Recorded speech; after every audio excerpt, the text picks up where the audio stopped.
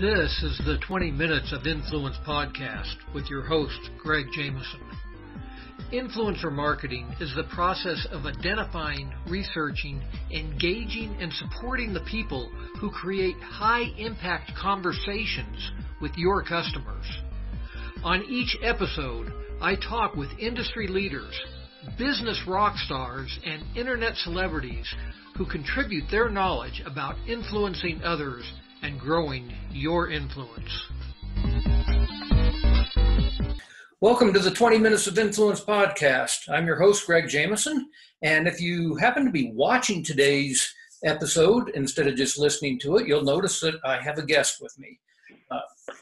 My guest is Francis Jones, and Francis and I actually met a couple, 3 weeks ago at a mastermind group out in Las Vegas.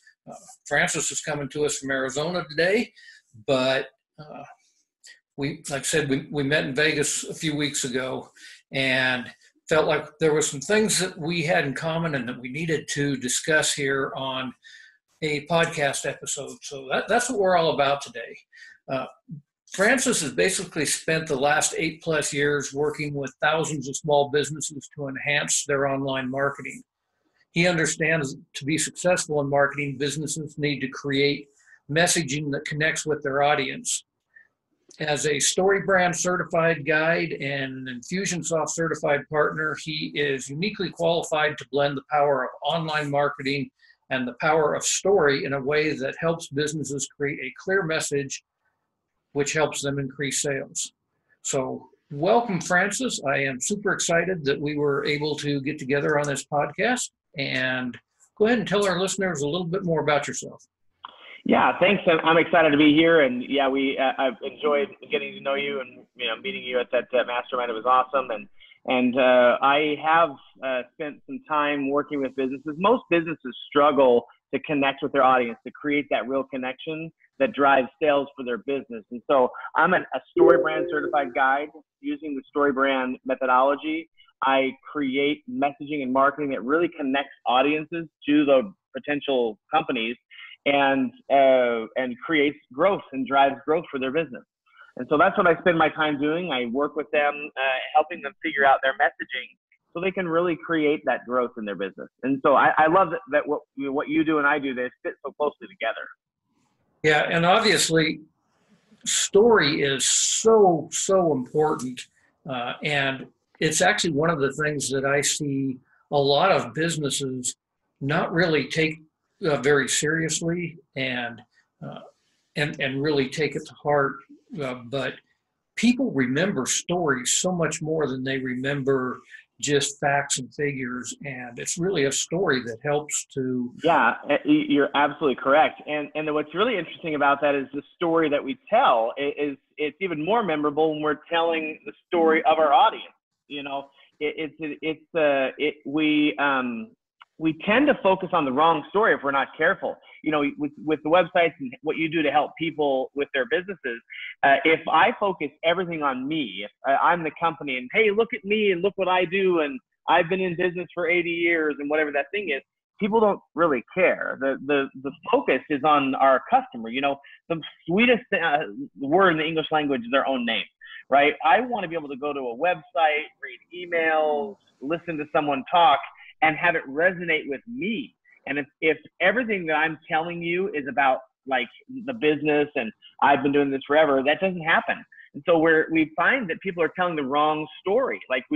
What's gonna really pique the interest of the buyer is really what it comes down to. We have to try and understand our audience better.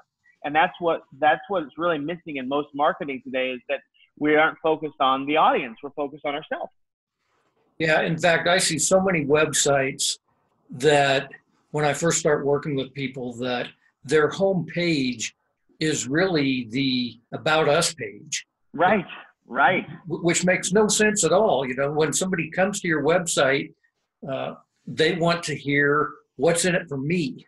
They really don't care that you've been in business for 80 years and that you've got 20 people on staff or whatever it is that you're telling.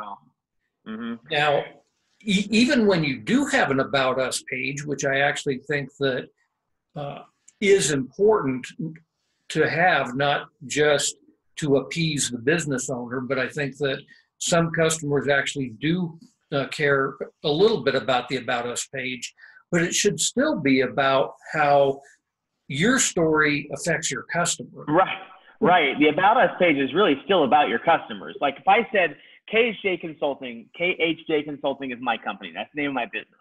And KHJ is my dad's initials. And my dad was my mentor, my hero. I love my dad. He passed away from cancer a few years ago.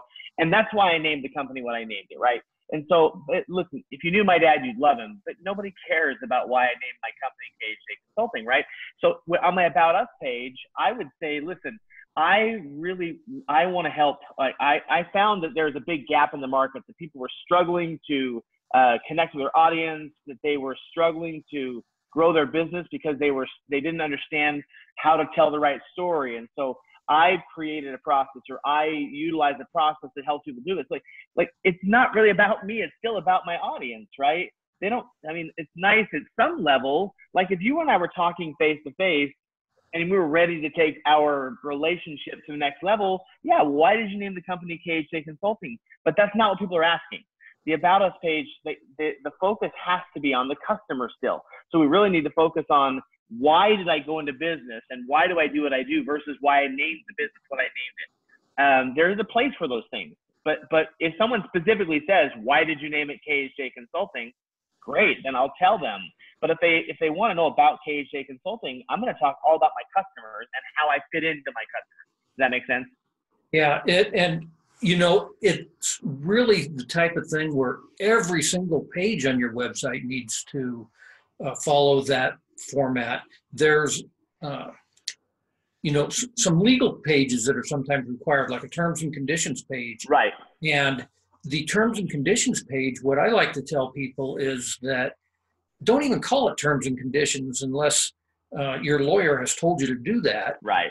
It's really, why should you do business with me? Yeah. It's not, why shouldn't you do business with me, which is what most terms and conditions. Yeah, let me warn you about all the problems you might have with me and why I'm not responsible for those. Right, yeah. Yeah. Well, what we know is the human mind is wired to do a couple things: survive and thrive, and to conserve calories, right? That's just who we are. So the human mind, we have to be able to quickly interpret how this is going to help me grow and get ahead in life. And I have to be able to do it without burning too many calories. If I go to your website and I have to think too much about what you do, I'm going to bounce. Like, I just can't do it. There's just too much going on.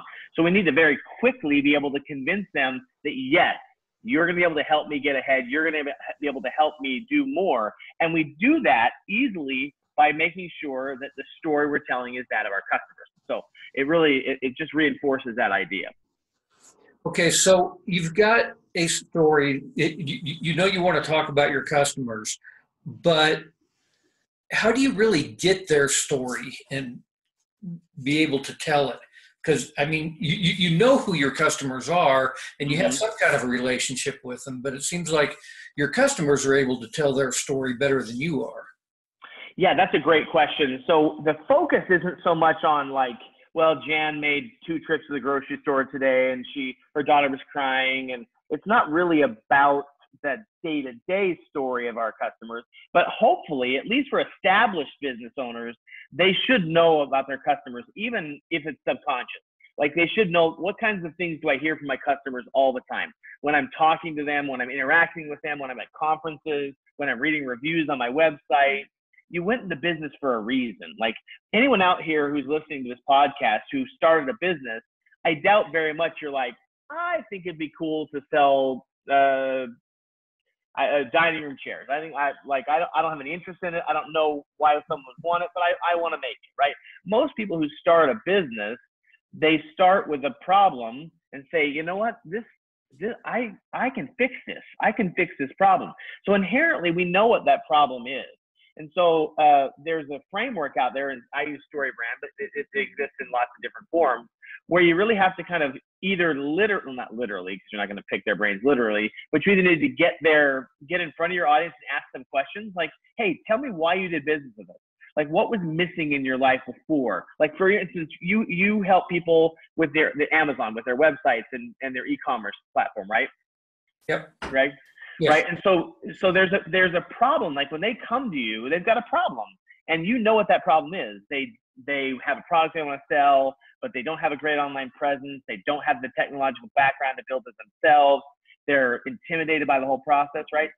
Does that sound about right? That's pretty much it. But that's the story you're going to tell. You're going to say to someone like, listen, I understand what it's like to be overwhelmed and intimidated in this world of e-commerce. Like, I know what it's like. I've been there. I've worked with hundreds or thousands of people just like you, and I can help. Does that make sense?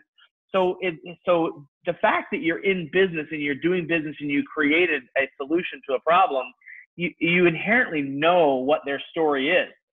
I mean, I don't want to be too blunt about it, but how many of your customers are really different from one another? Aren't they all about the same? Don't they come to you with just about, it's 80%.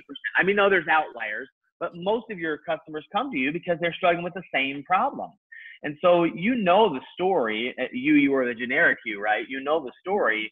You just have to find a way to articulate that story. And it isn't like, once upon a time, John wanted to build a website. It's not like that kind of story. It is what we do is we help people. We want, as business owners, to know, what is it that our people want from us? What do our customers want from us? What's stopping them from getting it? Like, why can't they get it? Like, they want to be able to sell their stuff online for you. So your audience may say, I want to be able to sell stuff online, but I don't know how to do it. Now, how does that make them feel? That's the big one right there. If you can relay that you understand how someone feels about the problem they're having, you've got them for life. People don't buy the best product or service. They buy the product or service that best describes them using words that connect. Does that make sense? And so it doesn't matter if you sell the best product for the best price. It matters whether you create that connection that makes it easy for someone to understand why your solution is the way to go. Does that make sense? Yeah, it absolutely does. And I think one of the things that, as it relates to all of that about getting your customers to tell their stories, that I see is to actually get them to tell their story. You know, have them create some kind of a testimonial for you. Yes. And don't put it on a page called testimonials. Put a different one on every single page of your website so that you're really conveying that to potential customers over and over again. Absolutely. And the thing that's interesting about that too, Greg, is that if you look at the types of testimonials you get, think about, like, listen to the two differences between these testimonials. Greg's a great guy. He was so helpful. His work is so good. I really like Greg. You should use Greg. Him and his company did an amazing job for me. That's one testimonial. Another testimonial is, I was lost. I didn't know what I was doing. I wanted to sell my product. I knew I had a good product, but I didn't know how to do it. And now that Greg has built my site, now that Greg has helped me, I'm selling more than I ever have. Which of those two testimonials is more impactful? Yeah, the second one by far. The second one, of course. And so your testimonials need to focus on life before they used you or used your product or service, and life after. It's always nice to hear how great you are. I love it when people say, Francis, you're amazing, you're smart, you're handsome and thin, all that stuff. You know, some of that may be made up. But anyway, I love to hear those things, but no one else cares. They don't care that Francis is fun and he's funny and he's nice. And even the attention to detail stuff, what they want to see is themselves in the testimonial. They want to see what was life like before they used Greg and what was life like after they used Greg. And that's what we want the testimonials to be focused on. And they're not 8 pages long. And quite frankly, you don't need 100 of them. Sometimes I go to websites and I see more testimonials, and there's like 80 testimonials. You know, we were at that Mountain event. I love James. I think he does a great job. But there's so many testimonials. How many of those are actually going to be viewed? I mean, you have like 80 testimonials on there. No one's going to go through 80 testimonials. You'll read through a few, and then you'll be like, okay, this guy's legit. And then you're going to move on. So don't spend your time trying to get hundreds of referrals for your website. I don't know if you have a different opinion about that, Greg, but people are just they're not going to read that many of them. So get some really solid testimonials. Don Miller in StoryBrand, if you go to his website, he's got 4 testimonials, and it's the same 4 testimonials he's had since he started his company, and they work. Yeah, no, you're absolutely right that people aren't going to read 80 of them. What does happen just in terms of a credibility factor, especially if somebody's really trying to sell stuff online and they've got reviews on Google and Facebook and Yelp and so forth. Yeah, you are correct. That's a different animal when you're talking about, like, especially reviews of your product. Like if you're selling I'm an information marketer guy. I sell information, and so mine's a different thing. And so, but if I'm selling a widget and I need to have reviews of that widget, it's more about the widget than it is about the company as a whole. Does that make sense? Right. So you're absolutely correct. From an e-commerce perspective, like if I go to Amazon and there's one review on a product, I'm not going to buy it. I need to see 100 reviews, 150 reviews. I need to see, some pros and cons. So you're absolutely correct. And thank you for that delineation, because that is a big difference. Yeah. And it seems like, on those Amazon reviews, there's some products, maybe have 2,000 reviews. You aren't going to read 2,000 reviews. No. What you are going to do, though, is you're going to look and say, out of 2,000 people, this is averaging 4.5 stars. That's probably a pretty good product that I'm buying. Yeah, I was referring more to the testimonials of the company as a whole, as opposed to the product or service. And so you're absolutely correct. That social proof of, well, I'm not the only person to buy this. I've got these AirPods, right? And I love them. I've had them for a few weeks, but they're expensive, and I don't like to spend money on technology. So I bought some imitation AirPods for like $35 a few 9 months ago. They were the worst, but I didn't read any reviews. So I'm like, oh, these will be good.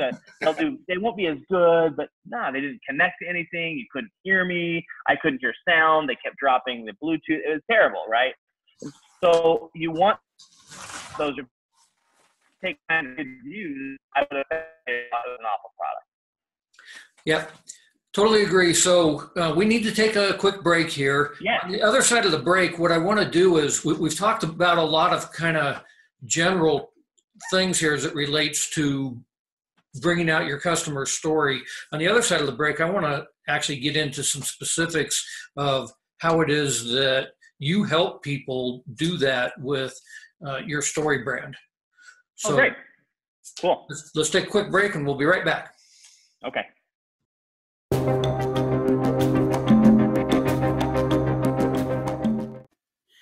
Hi, I'm Greg Jameson, the host of the 20 Minutes of Influence podcast. Every week, I not only have the opportunity, but the real privilege of interviewing experts in their field, true thought leaders, and I get to share this information with you. The purpose of this is really to help you sell more of your products and services online, which is the core premise of my primary business, Web Stores Limited. At Web Stores, we go out and we create e-commerce websites for small businesses. Plus, we do internet marketing and digital advertising for those businesses to really help them sell more online. We have a whole number of resources and tools designed to help make this process easier for businesses, probably much like yours.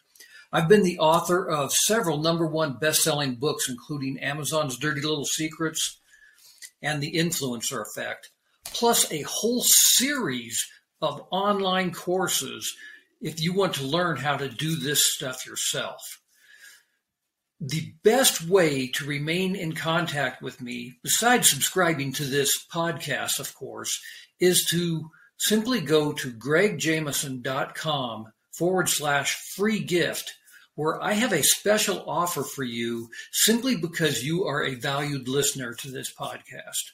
Thanks again, and now let's get back to today's episode.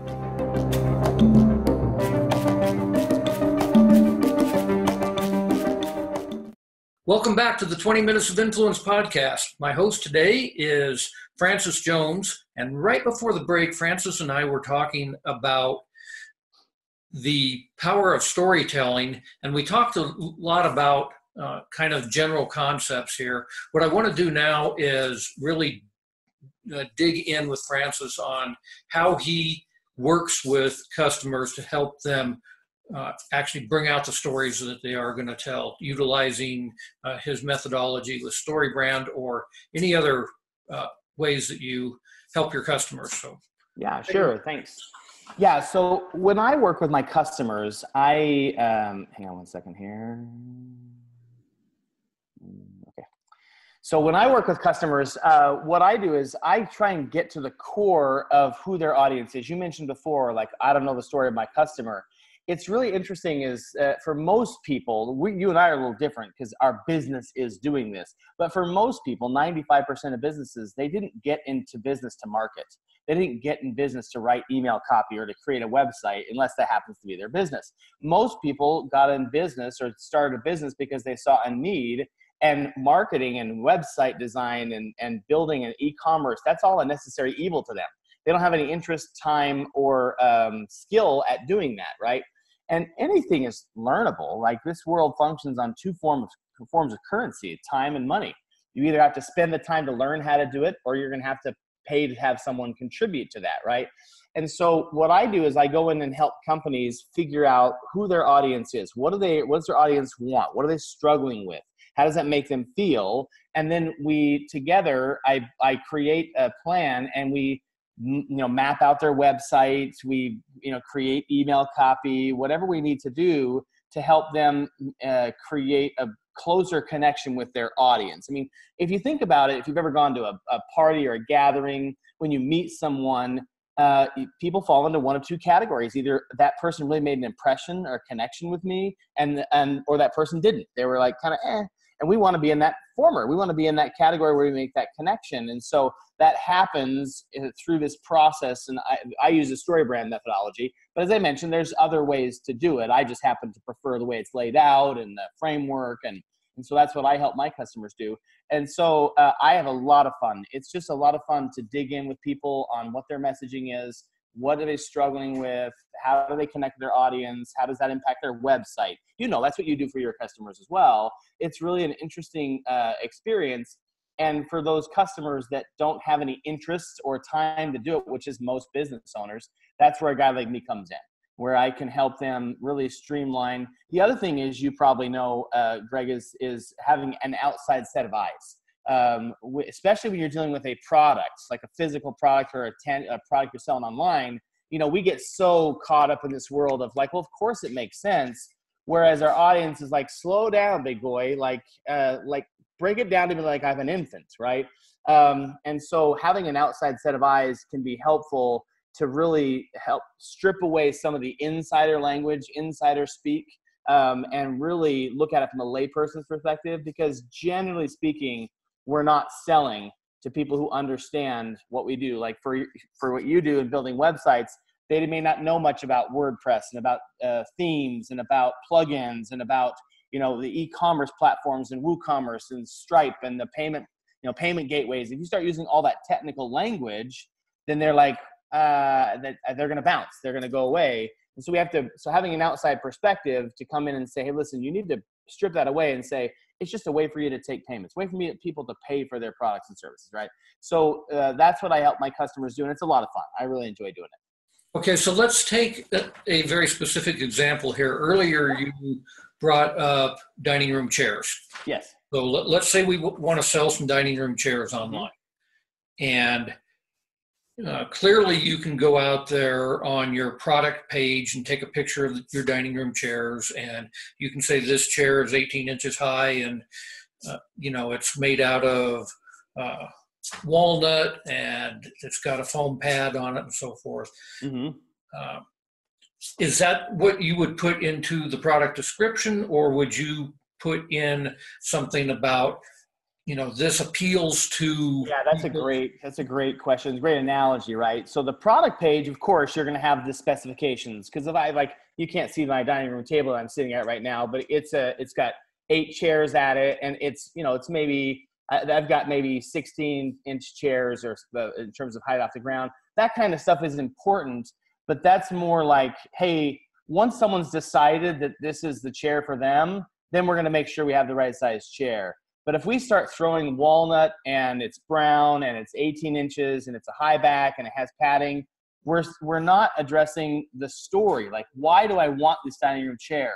Is it about the impression I want to make on my friends? Is it about gathering around as a family? Well, I'll tell you quite frankly, the table we have in here, that seats 8. I've got 6 kids. I've got 5 kids. I say 6 because my son's married, so we have 6 kids now. And we want to be able to sit together as a family.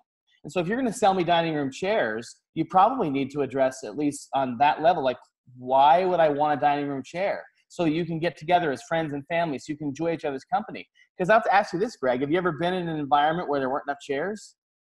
Yeah. It's you pull out the folding chair. It's okay if it's like a Super Bowl party or something like that. But in terms of like a dining room, like formal dining room, you want to have chairs that are comfortable and that people want to be in the room. You don't want to have a dining room that people can't wait to leave, right?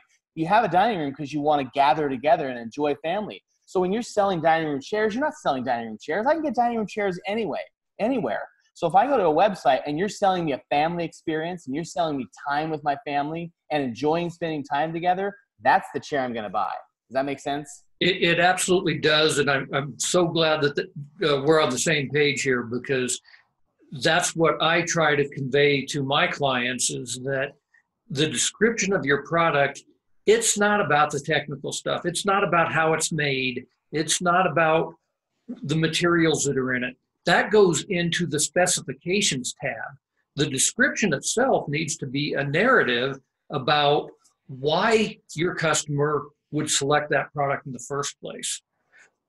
Yeah, furniture is a no-brainer. Like, if you go to any furniture selling website, you should have very little mention of furniture. Like, it's not about furniture. Like, I think I told you this when we were at that mastermind. You know what CarMax is, right? The used car dealer. Yep. If you've ever seen a CarMax commercial on television, there's one thing that's really conspicuously absent from CarMax commercials. It's cars, because CarMax isn't selling cars. I can get a used car anywhere. CarMax understands how much people hate buying a used car. And so what CarMax has done is built an entire marketing and advertising campaign on the experience of buying a car. Our sales reps are salaried, they're not commissioned. So they don't try and bump the price up. Our pricing is set, so there's no haggling. You're not going to be here for hours while you go back and get the best price possible.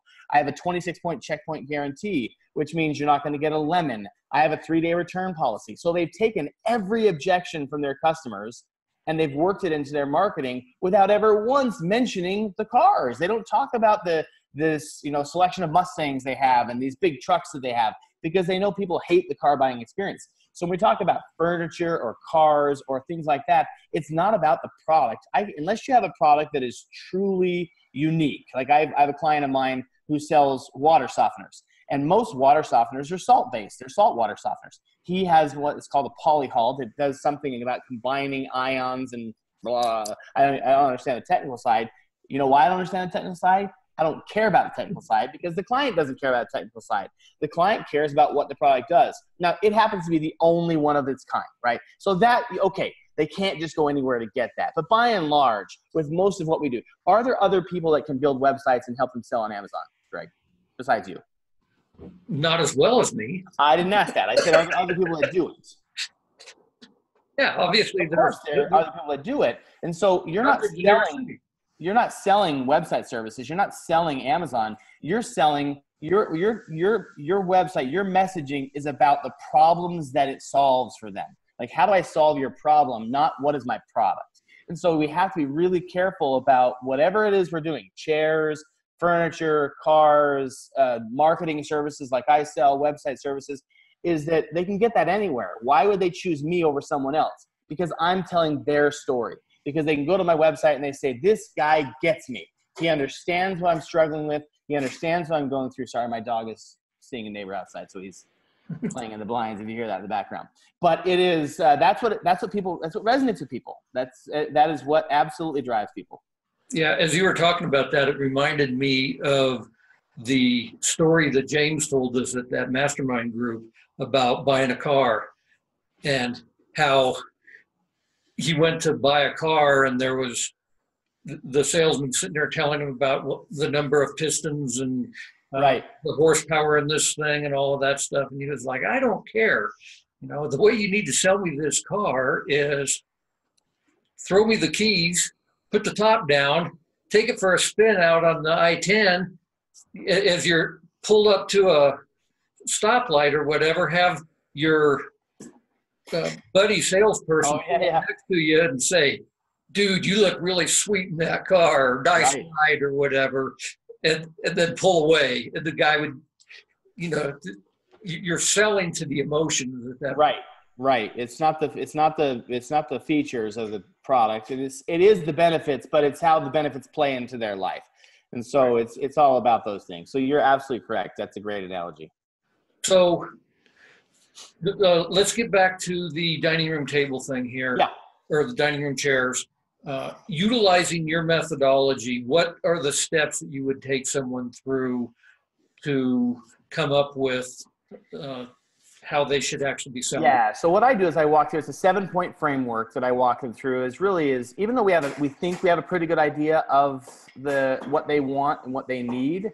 We want to ask the question. So I go through it with the customers because I don't presume to know, even though I have a pretty good idea because I consume dining room chairs. I have them. I have 2 sets, and I've used them my whole life, right? So I have a pretty good idea, but this is their business. So I ask them a bunch of questions. Really, it's about pulling the information out of them. And then I go into my little lab and I put everything together. And so it's less about them and more about what I do. But anyway, so if I go in and take I go and ask them about their customers. What is the problem they're having? Like, why can't they get it? Like, people want a place to meet and gather, and they want something that's comfortable, and they want to stay together, right? And want to stay in the room together. Well, what's stopping you from getting it? There's too many choices out there. I don't know where to look. I don't know, maybe it's too expensive. I don't know. How does it make you feel? It makes me feel like I'm missing out. Like, we're not getting together, we're losing that time together, right?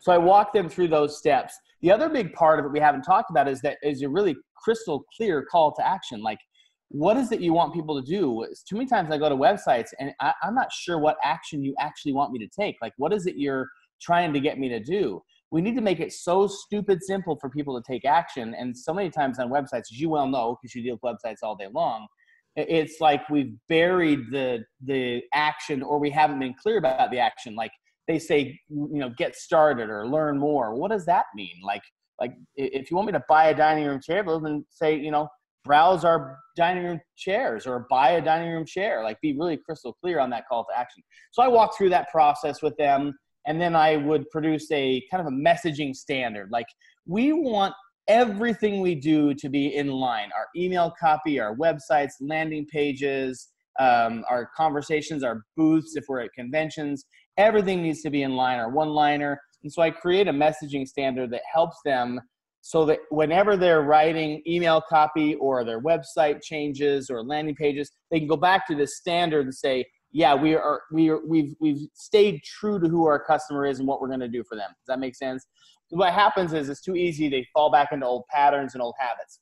So I create a messaging standard for them that we'll use to wireframe their website, to write their emails, so that everything it coalesces around this one idea of who our customer is and what their story is. And then depending on what they want me to do, I could build websites, although that's not my preference. It is really about the message itself. It's about the messaging itself. It's about really creating what they're supposed to be saying. Awesome stuff. So what kind of final words of advice would you give to someone listening to this podcast in terms of what it is that they should be doing? They should be focusing on their customers. So what I would, if I was talking to somebody, if I was talking to any of you listening to this podcast face to face, if we were in a gathering, I would say, look at your marketing. Where is the focus? Is the focus on you, or is it on your customer? Am I speaking about my product, my dining room chairs, or am I speaking about my customers and their desire to have something that would utilize my dining room chairs? So I would invite anyone within earshot of this podcast, look at your website. Does it match what your audience is looking for? Does it tell their story, or does it tell your story? And really try and focus on what they're looking for and what they're doing. What your audience is looking for, what your audience is doing. And so, and it's doable. Anyone can do it. You just have to take the time to do it. And so it's stepping back from your business. I know it's hard. Oh, man, I know it's hard. I'm a business owner. You're a business owner. It's hard to step away.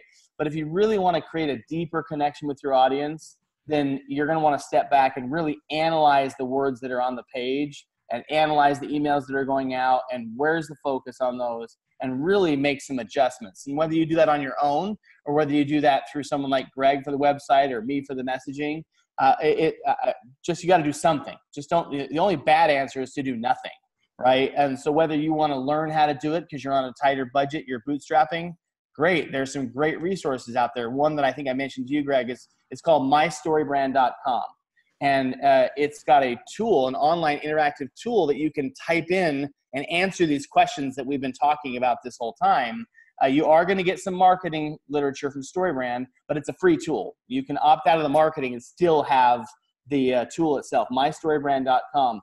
It's a great free resource where you can collect all your thoughts and go through this process that then you can use to build out your website.